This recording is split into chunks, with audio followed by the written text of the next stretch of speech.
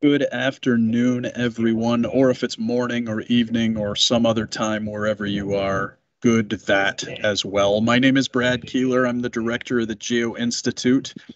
Welcome to the second in our three-part series of events around the Federal Energy Regulatory Commission dam safety regulations, the first update in a very long time, and we are excited to bring you more content about these changes. The first panel, or the first event you will remember last month in March, had FERC representatives, followed by a Q&A session. Today we bring you the consultants, their preparations, their adaptations to the new dam safety regulations.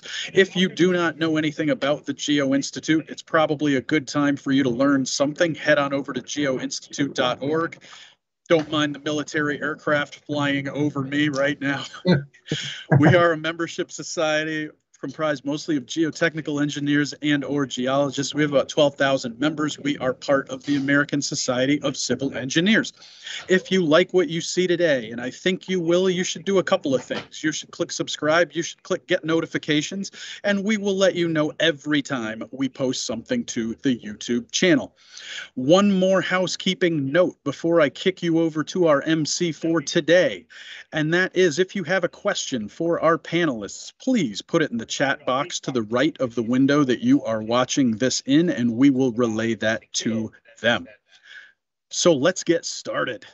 The moderator for our panel today from the University of Illinois at Urbana-Champaign. You know him, you love him. It's Tim Stark. Tim, take it away. Thanks, Brad, for that generous introduction. Okay, it's a pleasure to introduce our four distinguished panelists for our second in our three-part series on the new FERC regulations in alphabetical order. First is Dr. Craig Findlay. He has been in private dam safety consulting practice as Findlay Engineering, Inc. since 1998 and has practiced civil/geotechnical engineering for over 45 years with over 36 years of experience in dam engineering. He is a life member of ASCE, and he worked on the ASCE Energy Division's task committees charged with drafting the guidelines for instrumentation and measurements for monitoring dam performance in 2000, and its successor, monitoring dam performance in 2018. He is the chair for the ASDSO's Boards of Advisory Board in 2021 and 22, and a past editor of the ASDSO Dam Safety Journal for several years. So Craig, thanks so much for joining us today. Okay, thank you. Great. Next up is Dave Paul. Dave is a managing partner of Paul Geotech Engineering, LLC, based in Denver. He's retired from the U.S. Army Corps of Engineers in 2018 after 42 years of federal service as the Dam Safety Officer for the Mosul Dam Task Force, which mitigated dam safety issues associated with Mosul Dam. He's also served as a special assistant for dam safety at the Corps of Engineers headquarters in Washington. He's been responsible for managing the Corps' portfolio of 715 dams. Prior to his work with the Corps, he worked on dams for the U.S. Bureau of Reclamation, of course, also based in Denver. So Dave, thanks for joining us and good to see you again. Thank you, Dr. Stark. Thank you. Next up is Del Shannon. He is Principal and Senior Vice President for Schnabel Engineering's Dams and Levees Group. He has over 30 years of experience working in the civil, geotechnical, and environmental engineering fields, with most of this experience working on the design, construction, and safety of dams and levees. Del's work has been recognized nationally multiple times with the U.S.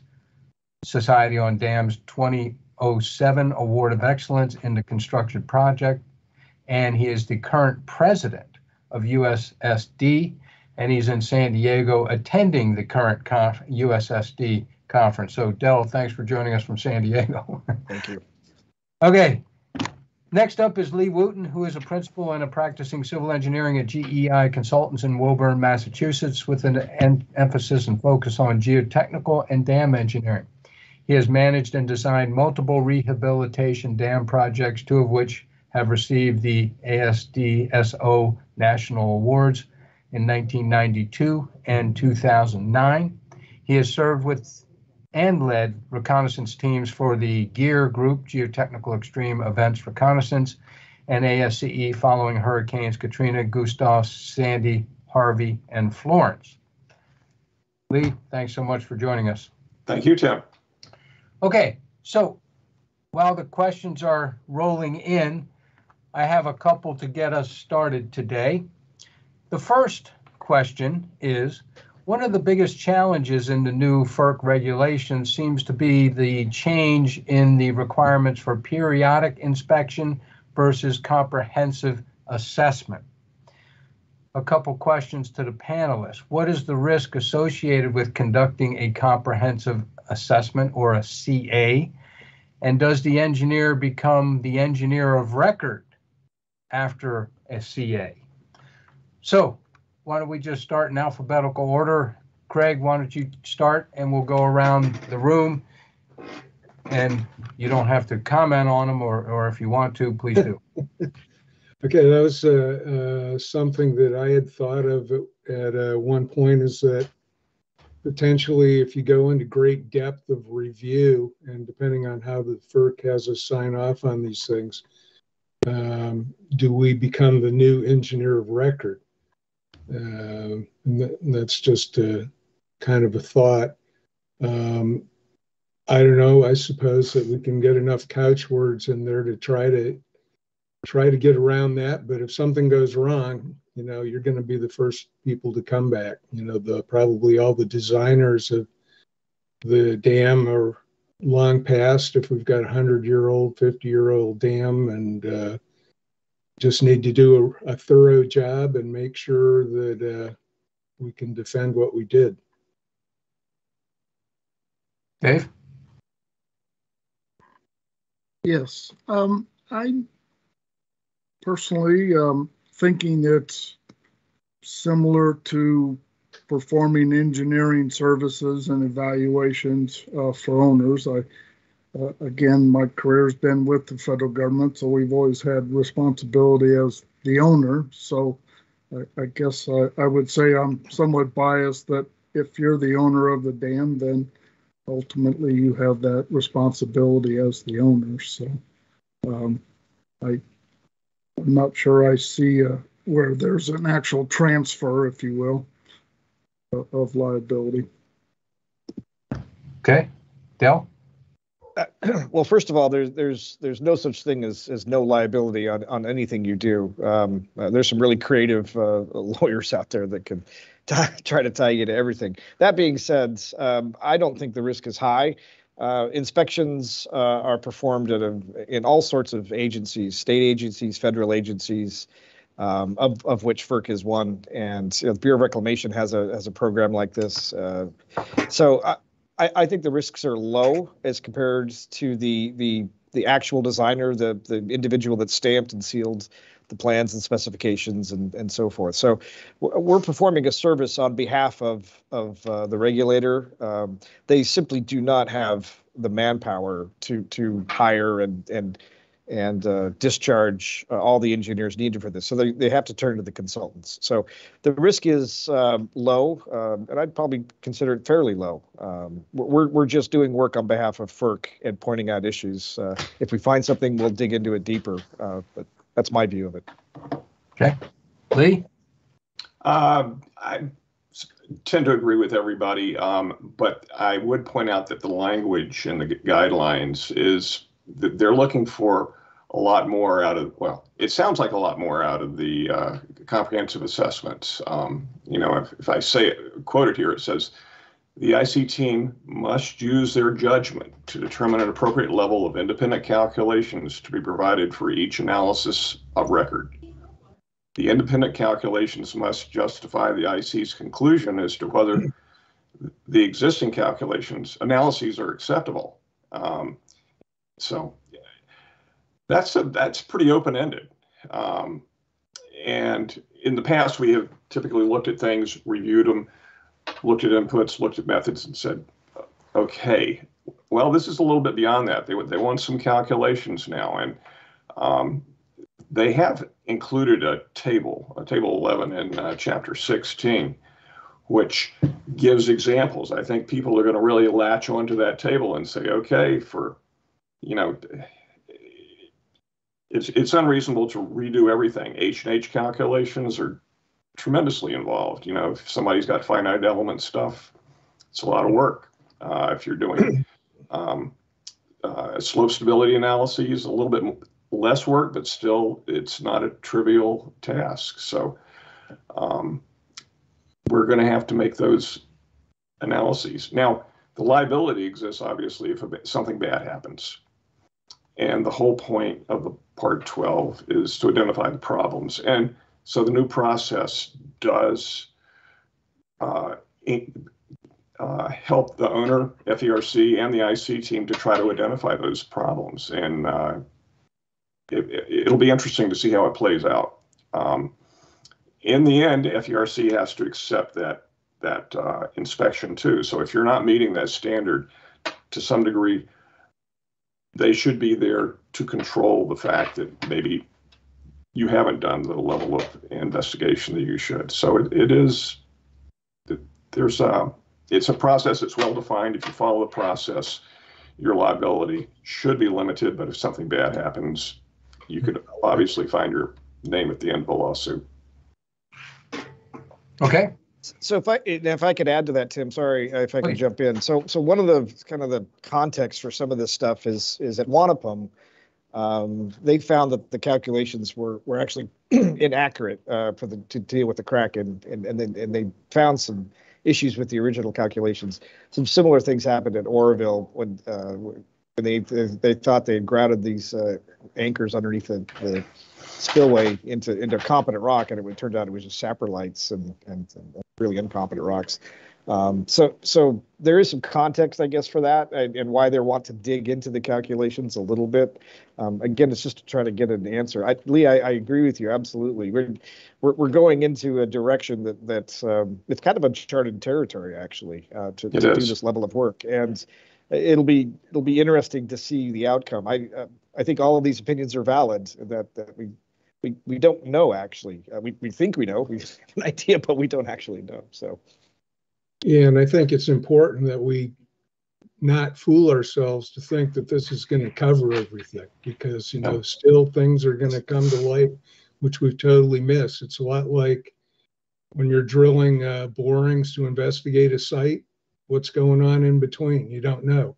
The amount of time that you have, or the amount of resources that you have to do one of these, CAs is, it's not going to be like you're going through design again. It's just not the same level of dealing with the problem. So there is a certain amount of, we're reacting to some bad things that happened, and I'm not convinced myself that this is going to necessarily, identify everything. It may identify a few things, but we're going to have a lot of gaps that you're not going to see. So I don't think anybody should fool themselves about that. Okay. All right, next question. In the revision, the definition of dam failure changed. So it's no longer a release of the reservoir. So, and prior, if it was not a release of the reservoir, it was called an incident, a dam incident. So now a failure can involve an incident that does not release the reservoir. So that brings up some interesting questions. Why the change in the definition, do you think? And second, well, I'll start with that. And then I have some hypothetical or scenarios that I'll give to all of you and see whether you classify these as failures or incidents. So, Craig, why don't you start? We'll go around again.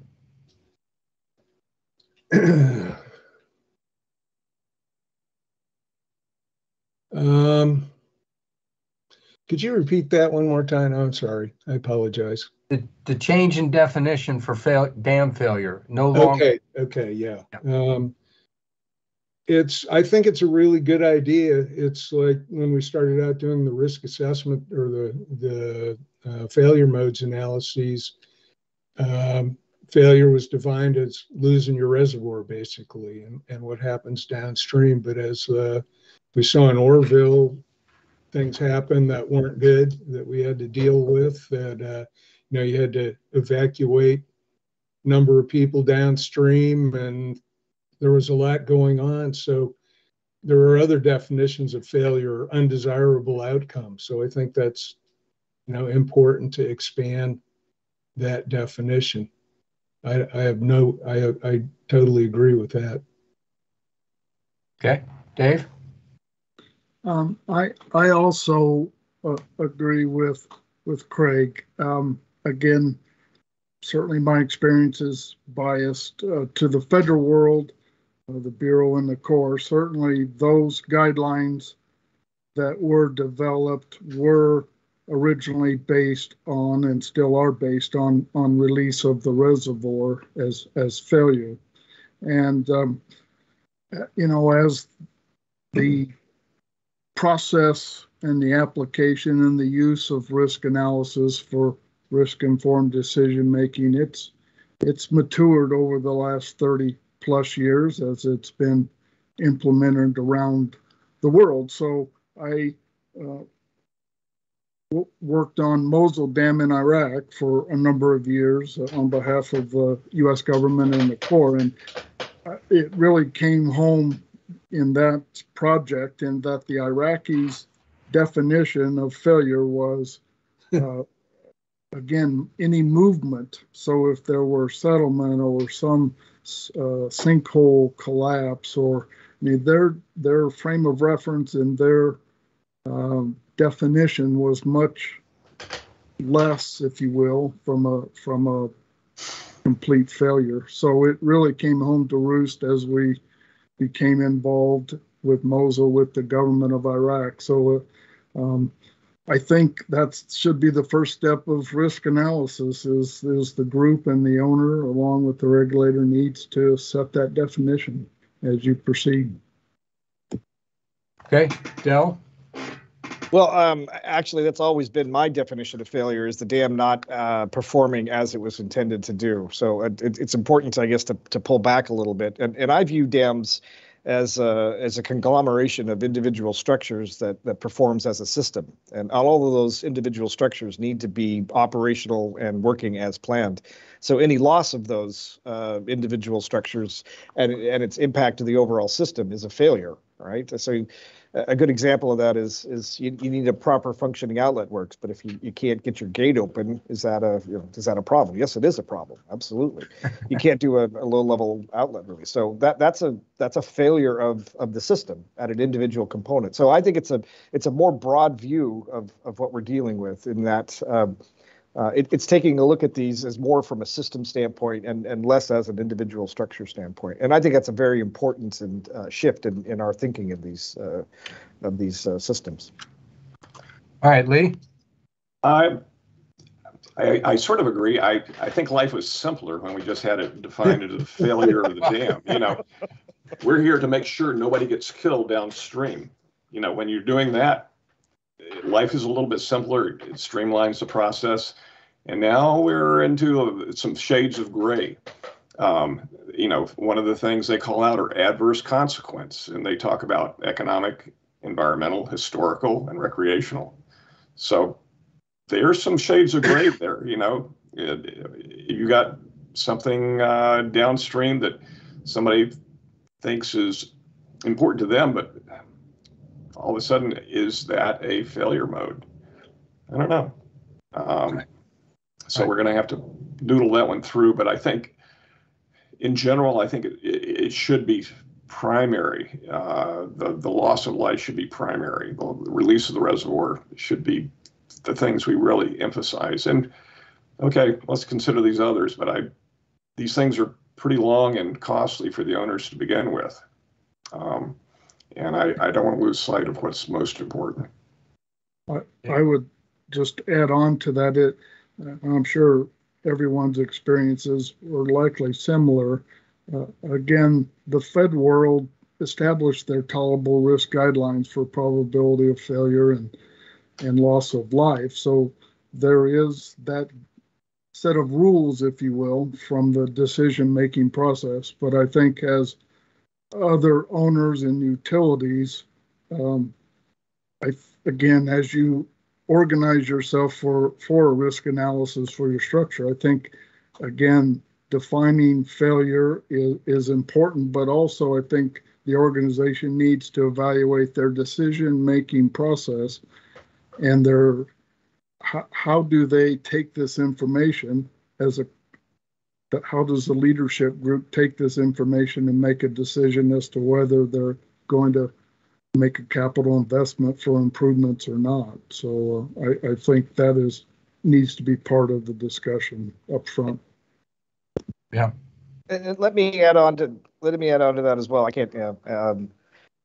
Loss of life is absolutely important, and there are cases where workers are trying to fix or improve something, and they've lost their life in that process. There's a case in New York right now where a diver went down to clean a drain, and because it wasn't working properly, the dam wasn't working properly. He was killed as a result of the improper work of that. So, you can make the argument that that's a safety issue, and it's an issue that needs to be regulated and controlled because someone lost their life.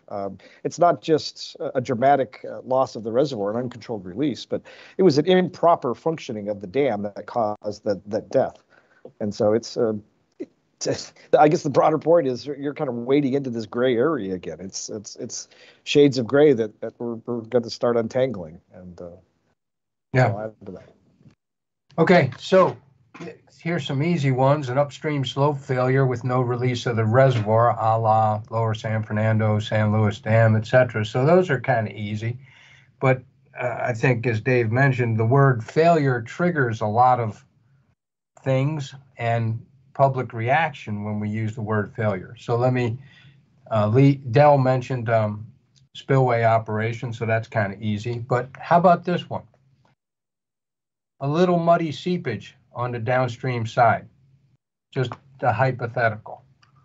Failure or not failure? Just so who wants to jump in first? Well, I worked on a project where we had a little muddy seepage on the downstream side that was triggered a board of consultants. So, I mean, we went through and it was a pretty major rehabilitation of the dam.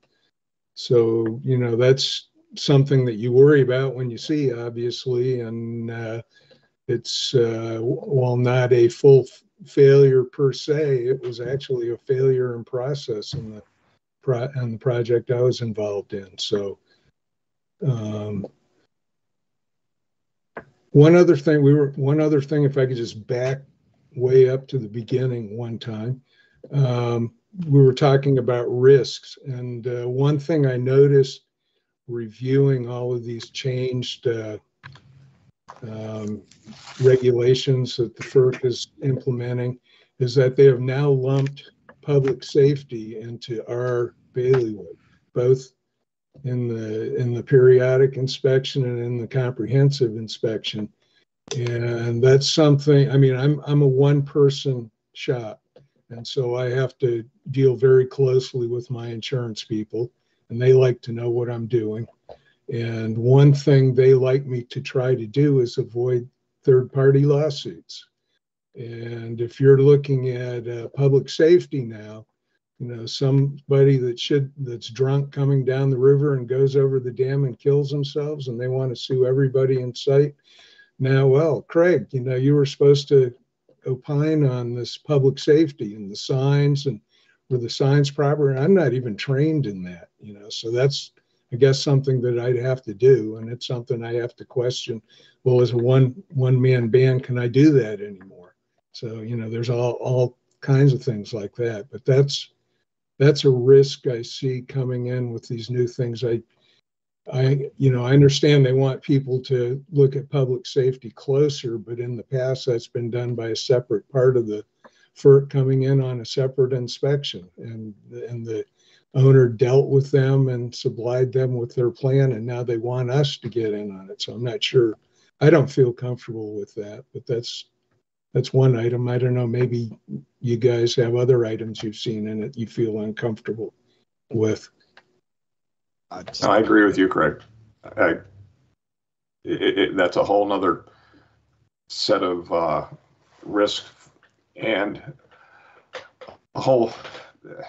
there are a lot of different considerations, a whole different process from the engineering analyses to looking at recreational users, operation of the dam, warning for people downstream. We've just had in the news today, a lawsuit for two fellows who were killed downstream of a hydro dam that misoperated, and put out a big release. And that it is something for FERC to be worried about, but it's a new set of risk for the independent consultants. And I guess to answer both your questions, Tim, first of all, or both the questions on the table, define your scope of work. That's rule number one in consulting. What are you being hired to do, and what is the limits of your liability in that? So first of all, if you're not a public safety officer or engineer or whatever they call themselves, I don't think you should be doing the work at all. I think you should pull back from that and tell the owner, all right, I'm good at this, I'm really lousy at that. I don't want to, don't pay me for this, pay somebody else to do that. To your original question, Tim, about muddy seepage, so you could make the argument at Teton that when they saw the muddy seepage coming out of the toe there, the dam had failed. And by failure, I mean the complete release of the reservoir. There's nothing that could be done to arrest that. That's not the case at every structure. Muddy seepage could mean that it's dozens of reasons, not hundreds, but dozens of other reasons of what's going on there. So it depends. It depends on the structure. It depends on the amount of flow. It depends on have you seen it before? I mean, it's a really loaded question. By the new rules, is the dam performing as it's intended to? Maybe not. It's get some guys out there and take a look and make a call. Yeah. Back to Teton, I would offer, they were monitoring the saturation as the filling progressed, and essentially they predicted, or the geologist predicted that seepage might express itself in that area about the time that it did. They were monitoring observation wells around the perimeter. So, but at 6:30 or 7 in the morning, I don't think anybody thought that it would progress as rapidly as it did and lead to failure. That's one item with respect to Teton, that a 300-foot high dam unraveled in about 5 hours is truly a remarkable short time frame, I think. Scary. Case histories go anyway. So as you said, Dell, every case is different and certainly dependent upon geology and engineering and design and construction practices for sure. So yeah. Okay, we have a question here from the audience first. Does FERC regulate dams related to cooling ponds for gas/coal-fired power plants, or just hydroelectric dams? Just hydroelectric. I think the ash stuff that I've heard, I haven't worked really in the ash stuff. You guys probably have, but it seems to be more regulated through the EPA. Yep. Everybody agree? Yep. EPA. Yep. Okay. All right. Good. So let's keep going. Most FERC regulated dams are older, say 50 to 100 years, and have been analyzed and inspected, evaluated numerous times. It seems that most often each new round of study produces some new understanding. Will this evolving process ever stop or plateau? Can a dam or infrastructure element ever be fully understood? No and no. Okay. Okay. Agreed. Yeah, no and no. Yes. Yeah. Yeah. I mean, certainly for the older structures, I mean, the overall inventory average age in the U.S. is 60 to 70 years. So certainly a tremendous amount of structures are in that category. So fundamental to any evaluation is just information. So owners, I think, need to invest in accumulating all the information associated with that structure and organizing it so that you can actually evaluate its design and construction and performance as you proceed down this path with risk informed decision making and risk analysis. So. Yep. Okay, well, that puts into question the long-term or long-time statement. I heard it from many people. If the dam survives first filling, you're in pretty good shape. Just throwing it out there. Yeah, that's been overused, I think. Then why are we inspecting dams anymore? Yeah. Well, I'm just trying to look at both sides. Yeah. No. Well, I think fundamental to any safety program is, again, assimilating your information and then just the periodic frequency of evaluation. So, I mean, if you are an owner and an operator of a dam, you have significant liability, and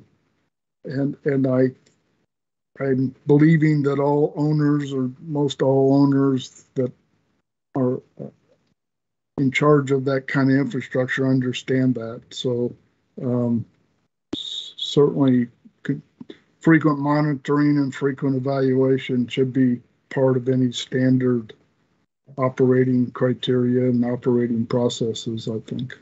Mm-hmm. Yeah. And the counterpoint to the statement is that, yes, Teton filled on first filling, but we have a number of failures, most of which did not occur on first filling. They occurred maybe on the first time a certain load was applied, like Lower San Fernando, or the ice loading on, what's the dam in, was it Nebraska? Oh, Spencer Dam. Or the levees, down in New Orleans with Katrina, things. There are loadings out there that maybe weren't considered by the original designers, and structures get old. Things age on structures. So. And it could be like the PMF, it's never occurred. And once you have a flood approaching that magnitude of flood, a lot of things can happen differently than you picture that they might have in your analyses, and you can get into trouble that way. Seepage is different. A lot of things can be different. And Lee, that's a really good point, Lee. But what you're really talking about at first filling is the loading of the dam and the first loading of the dam. And so dams don't like high differential loading conditions, or they like things nice and steady and nice and easy. And so you're really on first filling, you want to make you don't really know. You built it to the specs, you've built it to the design, but you don't actually know until you load it up and you watch it perform how it's going to do. So that's what we're talking about here is the vulnerability of that structure is at its highest on first filling. And from there, it typically operates pretty steadily. But as with Spencer and ice loading or any other unusual earthquake loading or whatever, that's those differential unexpected loading conditions are really hazardous to a dam structure. That's what we're talking about. Right.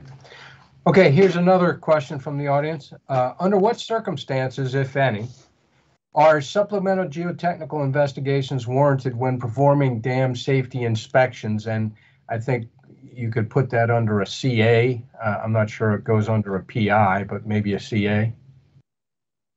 Typically, we're not going to do investigations like a subsurface investigation as part of a CA or a PI.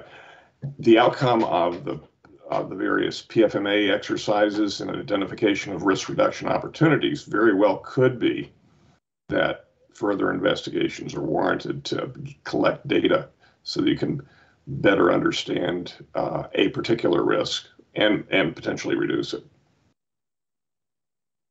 Yeah, I Seconded. echo that. I think that's well said, Lee. yeah, agreed. Yeah. Okay. All right.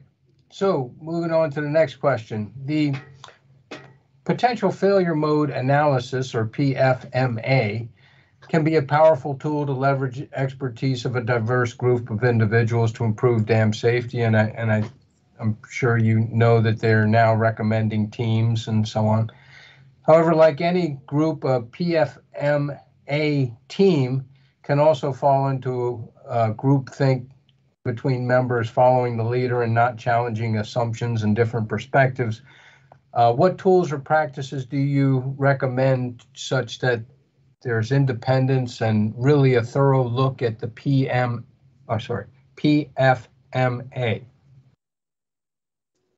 I think that starts with getting as many people around the table and kind of get away from the smaller groups and get the larger groups, get all the technical experts from the individual disciplines.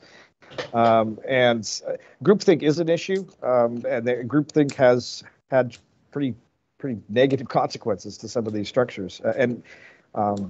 So I think that's countered by as many different voices as possible from a technical perspective.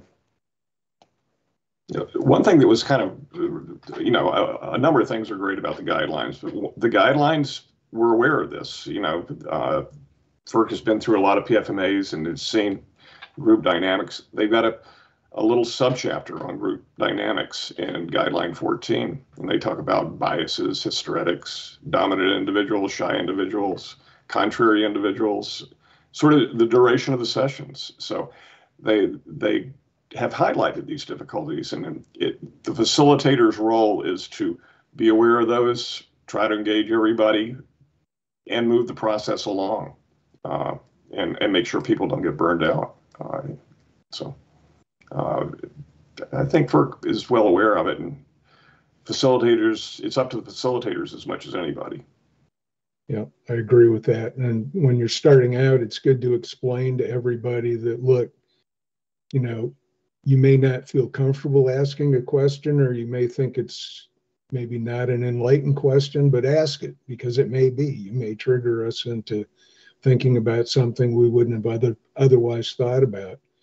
And, also another famous thing that we always said at the beginning of these PFMAs was that no hats.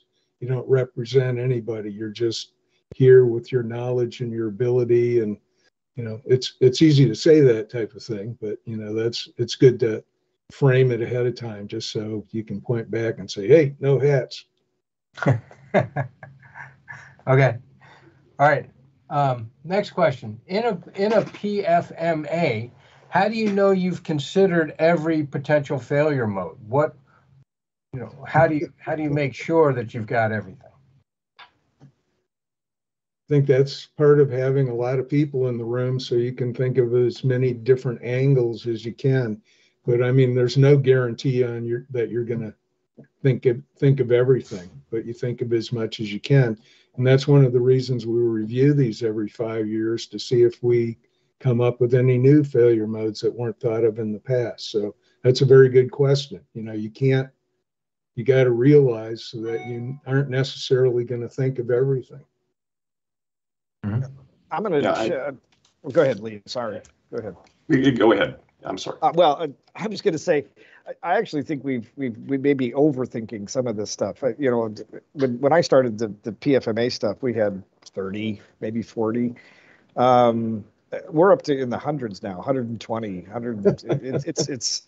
It's getting a little out of hand, actually. And I think FERC is cognizant of that, because you're looking at every situation under every loading condition, and each one has its own potential failure mode. So I think some guardrails are needed, actually, in my opinion. But Lee, you're next. Maybe you disagree with me. So no, I don't. I mean, although your numbers are a lot more than my experience, I have seen it.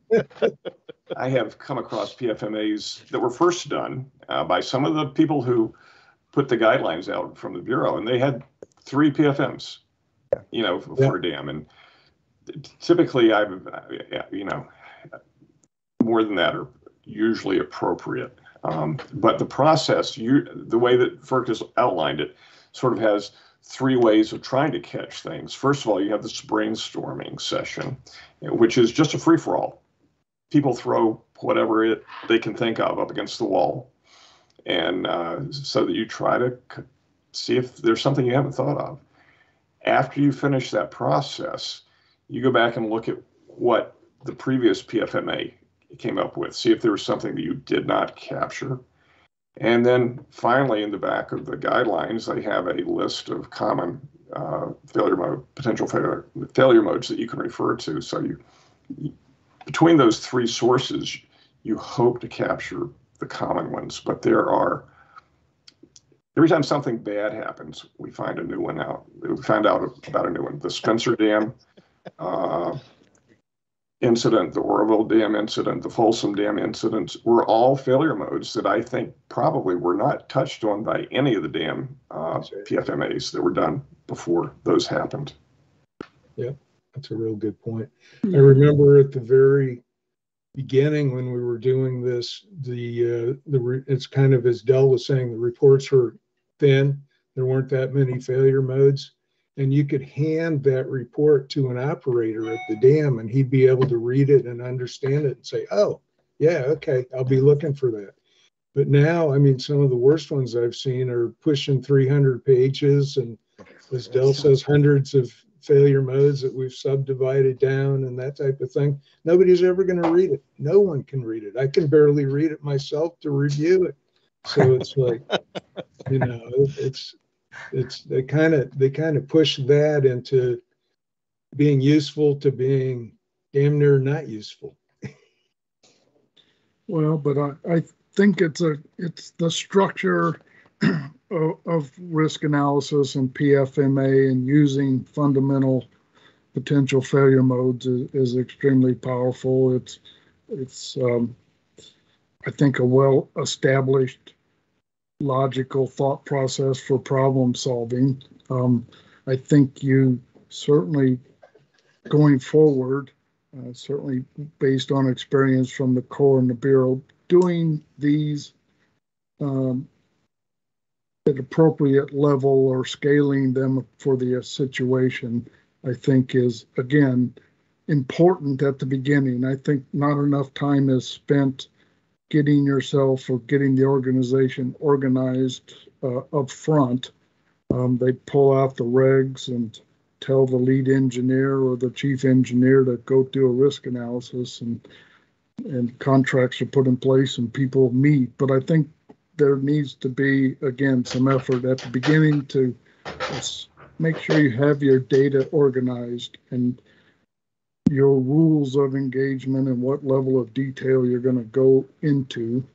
And I think that maybe isn't done as much as it should in terms of getting organized for the process. So there's been thousands of failure mode analysis done. The lists are pretty comprehensive. So certainly, as you say, in the brainstorming, that needs to be done up front. I think you can get a pretty well established list related to hydrologic or seismic or seepage and piping that can set the framework, if you will.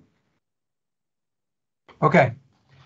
I'm going to come back to PFMA in a minute. Another question from the audience. With the, sorry, and Dave, this is to you. The USAE ACE manages a portfolio of maybe 700 dams, and I think in your intro it said 715. How many of those 715 are regulated by FERC? And is there a notable failure of a FERC-regulated dam to consider for case history other than Oroville? Well, both the Bureau and the Corps, they're self-regulated. So they, best to my knowledge, they don't have oversight from FERC. So my understanding is FERC is principally, their regulatory responsibility is for private hydro operators, utilities principally. So certainly within the FEMA and the ICODS committees, all the federal agencies that own dams, they meet frequently and share experiences and information, and certainly most of the federal guidelines have input from all the federal dam owners. As far as case histories and failures, I mean, there is quite a few out there. Swift Dam comes to mind up in the Northwest is one. I'm sure there's others that I'm not thinking. Perhaps others can bring up other names. Silver Lake, Tom Sock. I don't know. I thought Spencer was regulated. Yeah, Spencer was. Regulated. Folsom was sort of a hybrid. Yeah. Also, so Folsom Folsom is unique in that it's designed and constructed by the Corps of Engineers, and the Bureau of Rec operates it. So that's a joint, one of those unique ones in the inventory that both federal agencies work to manage and operate that dam. Okay. The Michigan dam, sorry, and FERC washed their hands of it in 2018, and it failed 2 years later, something like that, 3 years later. So almost a FERC dam, but it was.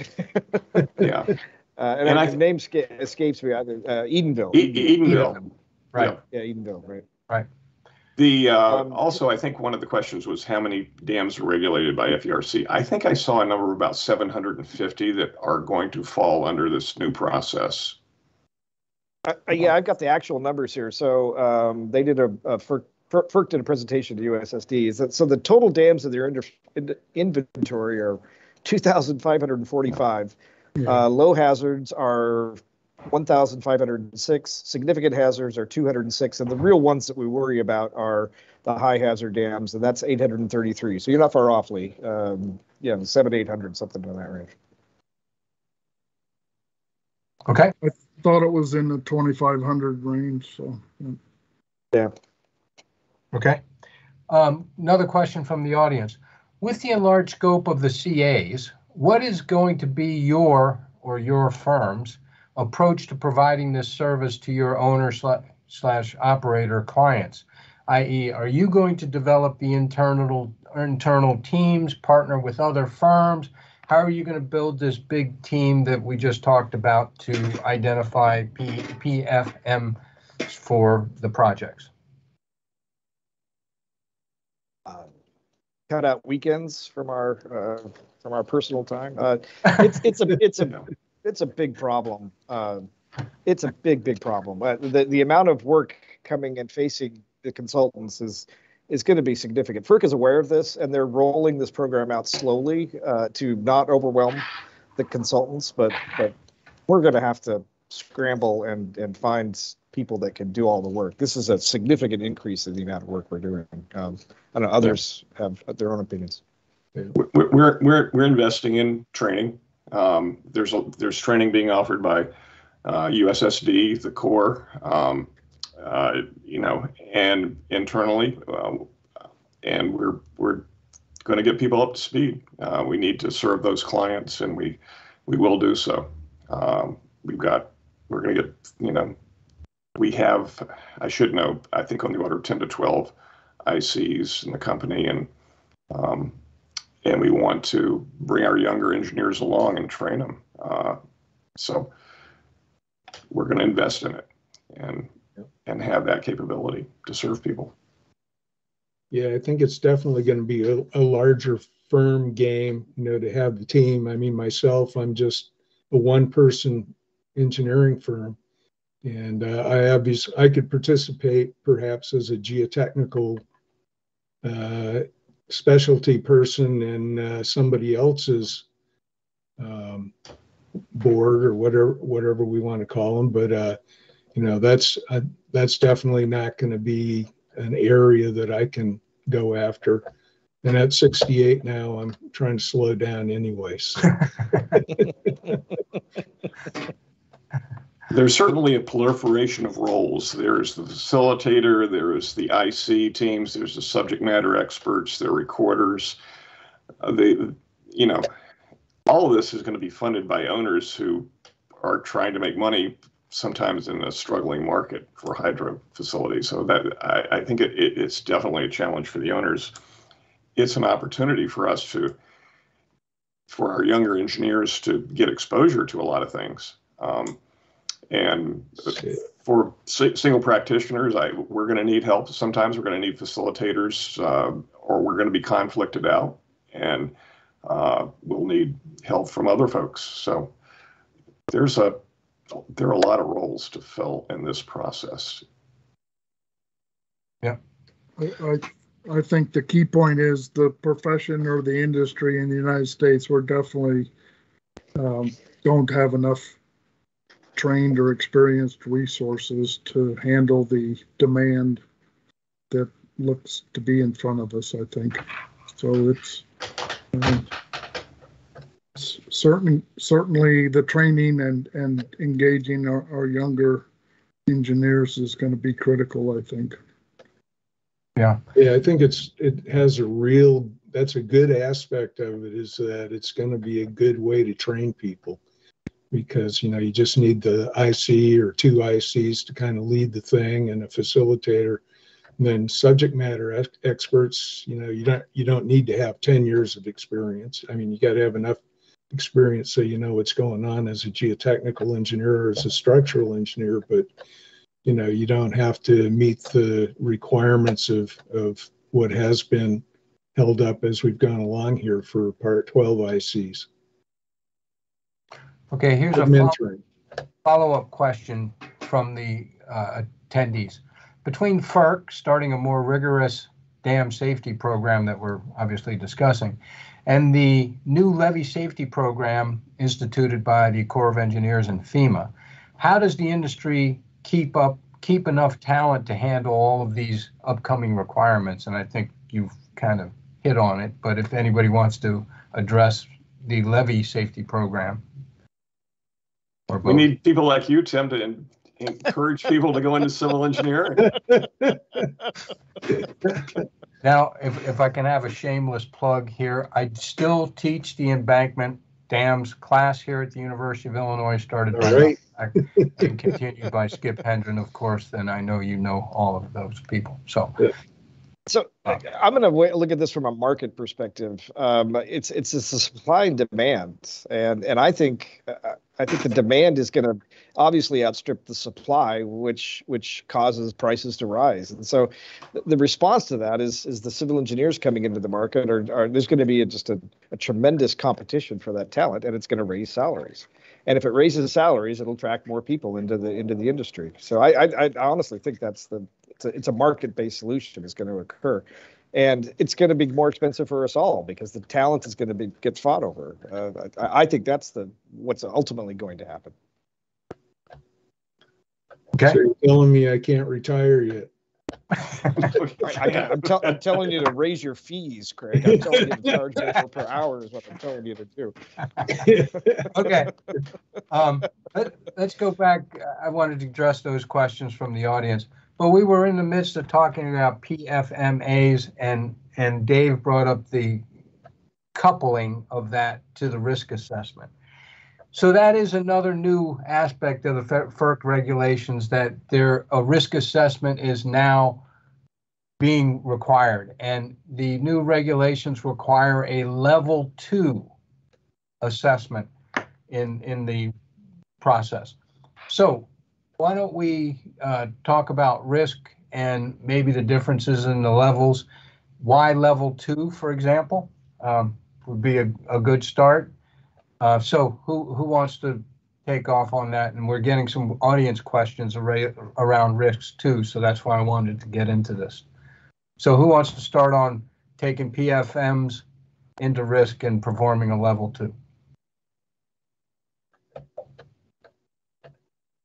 I'll take a shot at it, but having said that, I probably Dave is a better person to address it. The level 2 is sort of between the lowest level of screening risk assessment and the really quantified step-by-step fully fleshed out risk assessment. That seems about right. It allows you to go into depth on the failure modes and consider something other than just a surface look at a failure mode, but it doesn't require the incredibly drawn out process of trying to go through every step in a failure process to get a full number on it. I think that's well said, Lee, and I think my sense and my experience is the level 2 compels the owner to, again, invest in getting his or her, the organization's information assimilated, and spending, you can generally get a level 2 perhaps in a week or two, so you can, that's a reasonable investment, I think, for a wide range of owners. So to sit down and discuss and establish the load cases that you want to evaluate and get a sense of, is hydrologic an issue, is hydraulic structures an issue, is mechanical gates an issue, or seepage and piping. So I think level 2 strikes me as the right level of effort to get an initial problem set developed for that particular structure, and perhaps those that are deficient would rise up and you could shine a light on those in more detail, perhaps in additional phases of work. So to me, it's reasonable, again, from an overall identification and problem solving logic that one goes through in our profession. Okay. Here's a question from the audience on risk. Thoughts on how FERC's intent with the new regulations to have scalable PFMA/risk assessments? Will the new regs lead to significant cost increases for ASCE services? How will that affect smaller owners? And Del, I know you've got to go here soon. So let's see if we can do this quick. The costs are going to go up. I think that's the only, unfortunately, but for the owners. But yes, others. Yeah, I agree. Oh yeah, I mean, you're putting the ASCE, a facilitator, subject matter experts, the owner's staff, all in a room for a week, 2 weeks, whereas before, frequently you had the IC and maybe another person doing all of that. It's a big change in cost for the owners. Or just the IC doing it. Yes, or just the IC doing it, yes. All right. Yeah. Couple more quick questions here at the end. Do the new dam safety regulations connecting with new financial assurance regulations as we move forward in this process? Any thoughts about that?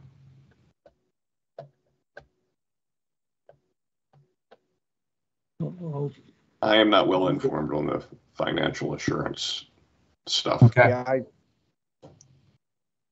Another question. Does the new FERC requirement not require a quote project book that includes all design, inspection, and construction record?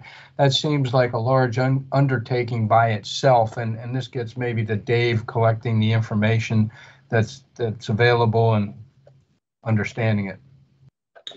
It certainly can be a costly endeavor to go down to the basements and to the file cabinets and try to find all these historic information and documents. Yeah, but I would say it's if you are a responsible owner and you have dams or hydropower plants and you're the owner and operator of those, that should not be a long leap, I don't think, to be able to keep all that information organized. Today's technology with databases and being able to scan and things, it's an investment, but one that's justified and well worth it in my experience. Hopefully, a lot of owners are well on the way to that. I know I've encouraged people when we put together an STID, that's kind of the brief overview. But with that, there are CDs in the back that contain all of the reports scanned. So you go through the STID, you can see what's available. You go back to those scanned reports, and oftentimes those are all the records. That's it. You're not going to find any more than that. So hopefully a lot of people will be kind of pretty close on that, I would think. But if you haven't, and you've got a pretty rudimentary STID, then, you're going to have to be scanning and adding supplemental CDs at the end of your document. Yeah. The new regulations in Chapter 15 are specifically devoted to the supporting technical information document. But that requirement for that document has been around, and like Craig said, hopefully owners have collected a lot of that information. And now there's the sort of the background document that they want to have beefed up in the new regulations and try to include as many things like construction photos and old analyses, just a good historic record and backup for everything that's in there. So right. Okay, well, that's all the time we have. I think we've gotten through all the questions. So thank you, Craig, Dave, Del, and Lee for a great session, and everyone that's listening. Our third panel is the owners. So all the comments about the owners and seeking new talent, bringing new talent, and possibly increased costs, we'll hear from the owners next month on May 24th. Brad? Thanks to our panel. Thanks to Tim. You guys did a great job today. Thanks to our viewers. Really engaging discussion, and thanks for submitting all your questions there and keeping things moving. As Tim mentioned, we will have a third part in this series with the dam owners next month, May 24th. It'll be 2 p.m. You can find more information about that on our Eventbrite page. Sign up for it. Get reminders. We would love to have you at that event as well. Again, if you liked what you saw today, click subscribe, click get notifications. We'll keep you updated every time we post something to our YouTube channel. Thanks for tuning in. Thanks for answering the polls I put out there. And this was a lot of fun. And we hope we see everybody next time. Thanks, Craig, Dave, Thank Lee. Thank you, everyone. And Thank you. Thank you. Enjoyed it.